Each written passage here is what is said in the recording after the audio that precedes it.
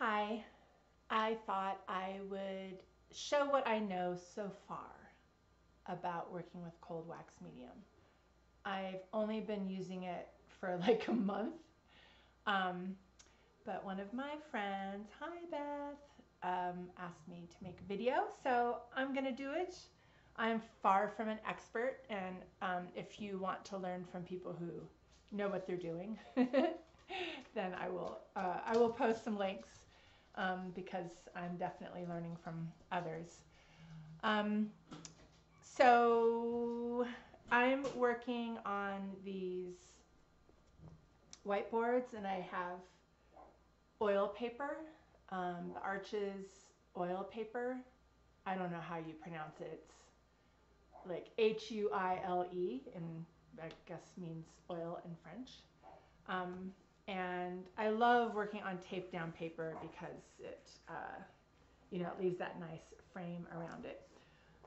And one of the things that is frustrating about working with cold wax medium is you have to let layers dry. So I have a whole bunch of these whiteboards,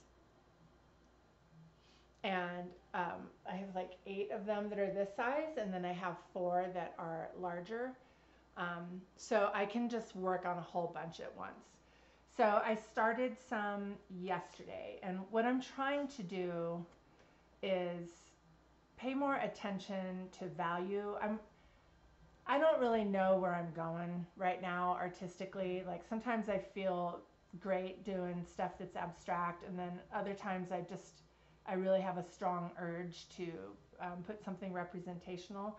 So I'm just kind of going with that. So yesterday, I was just kind of messing around, and like I said, I've been trying to work with a limited palette.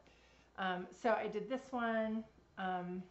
These are still wet, so I have to keep them spread out. And then I did this one, and I was trying out some different techniques. So, for example, this one I was using a stencil. I used the scraper. I think that's all I see in this one. And the one I showed before, I used a scraper and like some hard scribbling with a pencil. And then there is this one. This one, I used a roller. It looks like there's some scraper in there as well, and I also went over it with a white paint stick. And like I said, this is just the first layer. Like, you really have to work in multiple layers with this. And then there's this one, which is just really hideous. I went over this one with a black paint stick, and ugh, it just looks really gross. So I think scraper, paint stick, maybe some roller. Oh, and then another thing that I think I did in many of these was to use crumpled up tissue paper, and I just kind of pressed it on there. I crinkled it up first and pressed it on there. So anyway, but these are all things I'm going to show. But first I want to see, so this is still pretty wet, so I can't really work on this right now. Some parts are dry, but this is still pretty wet. I'm not in love with it, so I think I'll just keep going. And like I said, I am trying to practice paying attention to value. And I totally forgot to clean my tools off. So this is paint from yesterday, and it's still totally wet. All right, so here is some oil paint, and this is cold wax, and it comes in a jar, a can.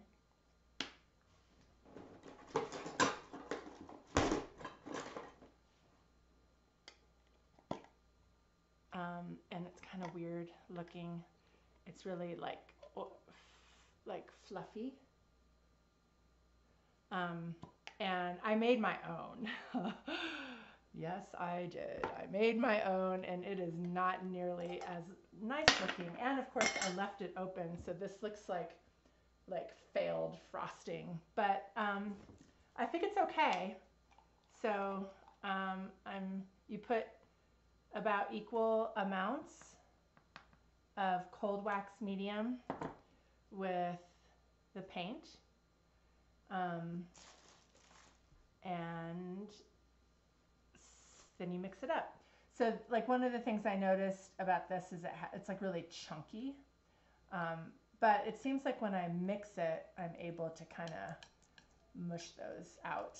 So even though it's like weird, probably if I had like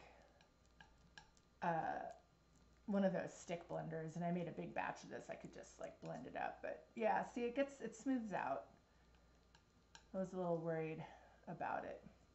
It's really cool to make it. Like you melt, it only has 3 ingredients, beeswax and some kind of solvent. I used a solvent that I got from the pigment place because I want to make my own paints, which I haven't started doing yet.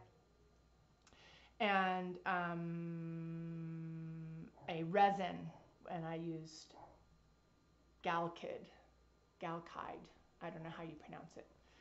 And then so you melt the wax and you mix the 2 liquids together, and then you combine them. And it's kind of like the wax is all clear when it's melted, and then you pour it into the liquid, and it just like instantly solidifies. And so I don't know, it was kind of interesting, but I don't know. We'll see. We will see. Okay, so all right, so that looks pretty good. And I'm going to make up some white as well. I'm using titanium white. I can't remember what the difference is between zinc and titanium, but I think titanium is a little bit more transparent, or semi-transparent.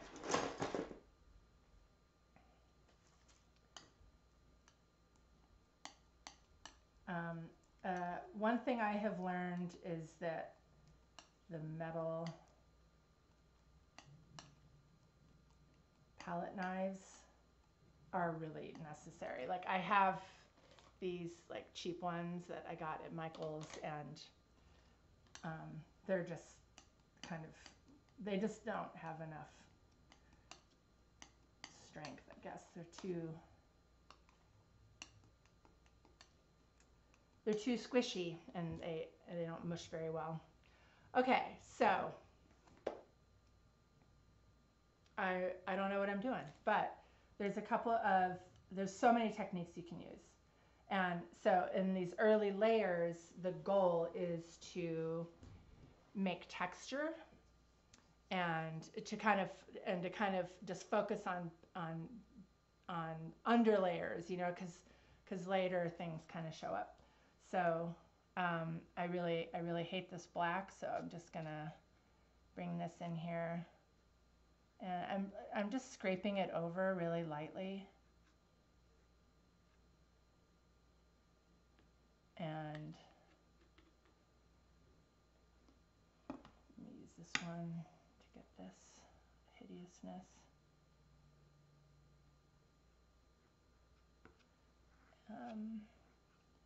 And like you can, you know, put texture in. This is one of my favorite textures, is just kind of tapping the palette knife. I like the texture that it leaves. All right, and so there's like, you know, not scraping, but kind of like wiping, I guess, with the palette knife, and then that kind of tapping action, and then you can crumple up a piece of tissue paper, and you can use a roller. So this is pretty thick in here, so you want to avoid really thick because it will just take forever to dry. So I'm just rolling this on here and then removing it, and it takes off some of the paint, and then you can just put it somewhere else and roll it to transfer it. And it leaves pretty nice textures. Let me do that again because it's kind of shaped like the roller. And so it's quite messy. What else? So value, I don't know. How are you supposed to know when, I guess contrast, value, I don't know. It's something you're supposed to pay more attention to in abstract art. Also use scrapers. So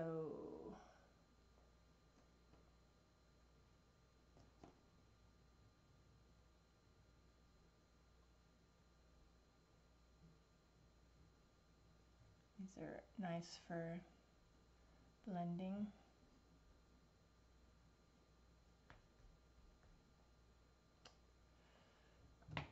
And you can also use rollers. These tend to work better a little bit later on. If you use them on wet paint, they'll just kind of lift it off. And I like what rollers leave, but they also like leave that edge that I'm not crazy about. Okay, let's see. So there's a little too much paint on there, so I'm gonna.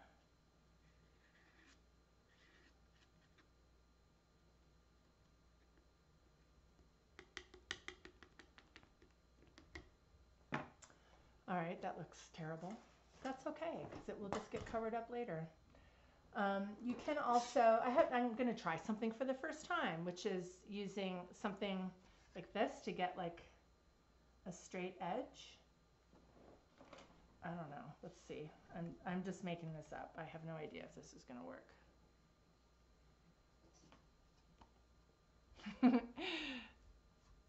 I got this at the dollar store.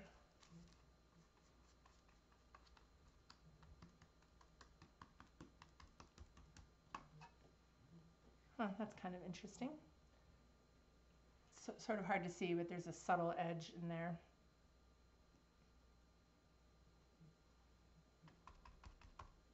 And at this stage, like most of this is going to get covered up. So it's just about like having fun and not really worrying about trying to do anything, and just have fun.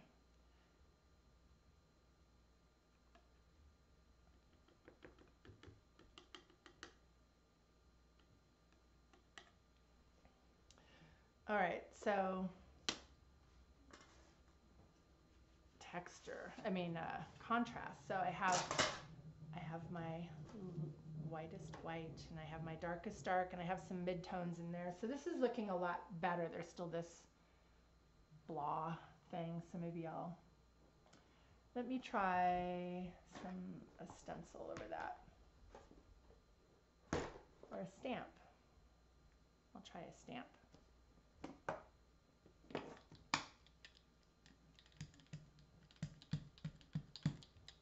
So this is just like a deer hoof, little block print. And I'll just, I'm not using it to try to get anything recognizable, just get some new kind of texture in there and cover up that. So one of the things that I struggle with is really high contrast texture. Like in here, I really like the more subtle values, and then in here, like it just looks kind of messy, and I'm not crazy about it, but I'm just gonna leave it. What else can you do? I mean, there's lots else that you can do, but there's not as much that I'm trying to limit what I'm doing right now. But you can put like scratch marks in, and it will scratch down to the layer below. So like I could just totally scrape this off and get another layer.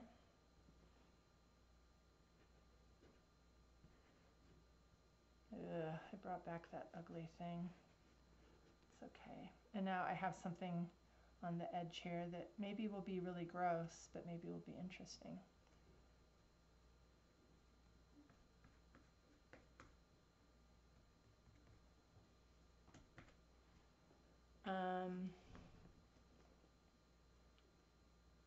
I think it's good to try to use things in more than one place, but use them differently, so it doesn't, you don't have too much variety.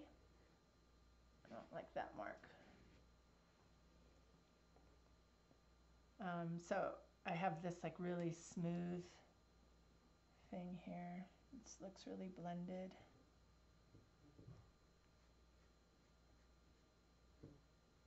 My chair is making a really awful squeaking noise. It sounds like I'm tooting, but I'm not.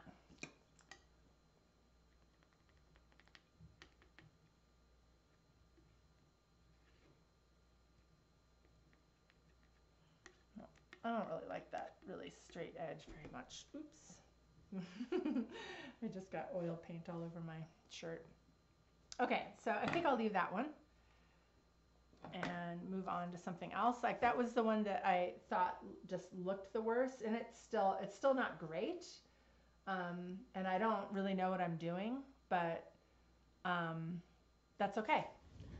I'm just building up layers and building up texture. So after this dries and sets up, I can unify it a little bit with some glazing or some other techniques that I will have to show in another video, because this is going to need to dry over the weekend, I think.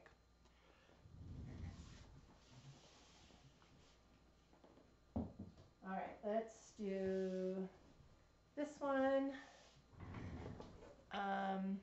So I'm going to grab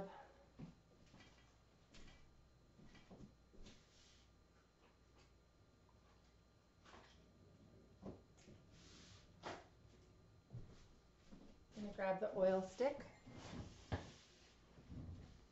and draw with that. So if you've never used oil sticks before, they're kind of like giant pastels, but they get like a dry spot on them that you have to move off. So this paint is still pretty wet, but some of this texture I really don't like. Yeah, this is still pretty wet. So I'm going to try something called Veil of Color.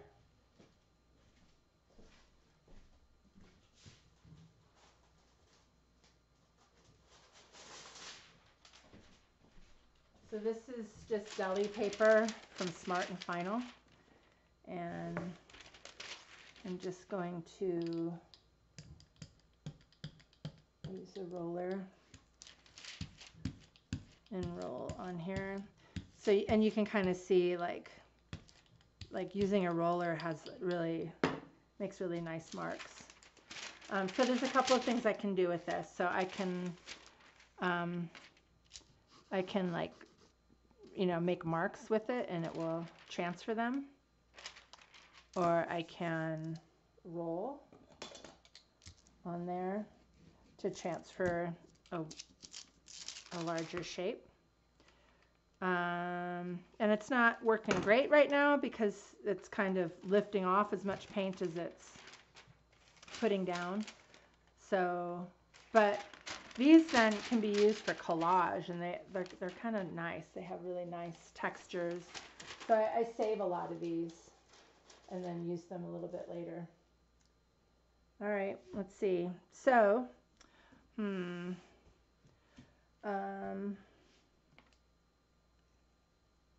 trying to think about contrast. So I don't really have any super dark darks, and I kind of want to unify this So I'm just gonna cover that.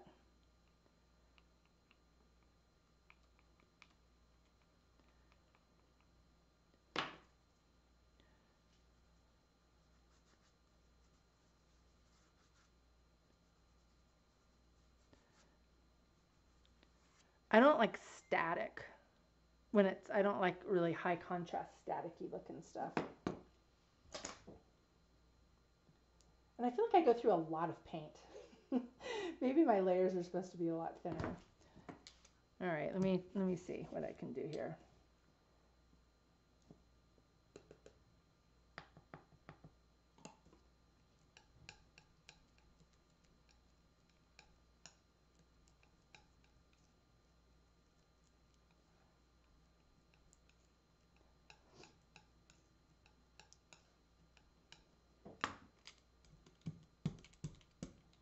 So I think what's going to happen is because this isn't dry, it's not really going to lay anything down. Well, I guess it will.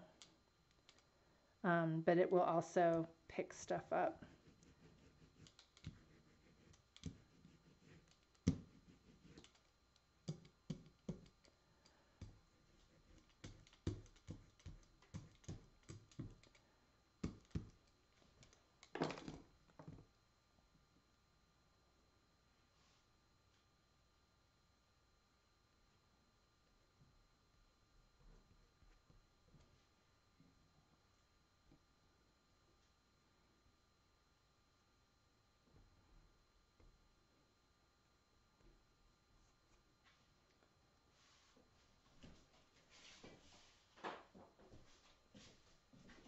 You can use stencils too.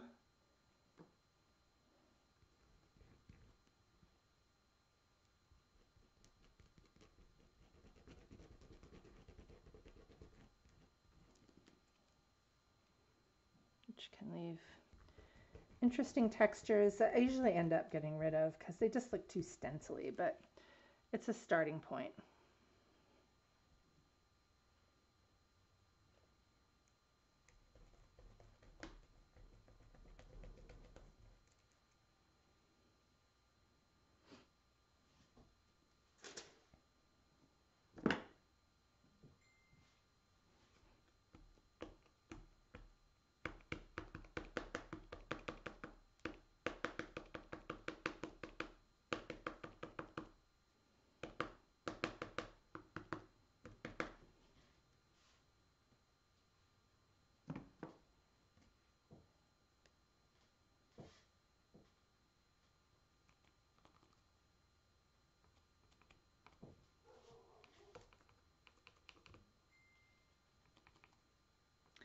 All right, I'm going to end this because I think you get the idea and my phone keeps dinging. So I'll make another video after these have dried and go over like a third layer. So I'm adding a second layer, just kind of improving the contrast, and then I will make a third layer.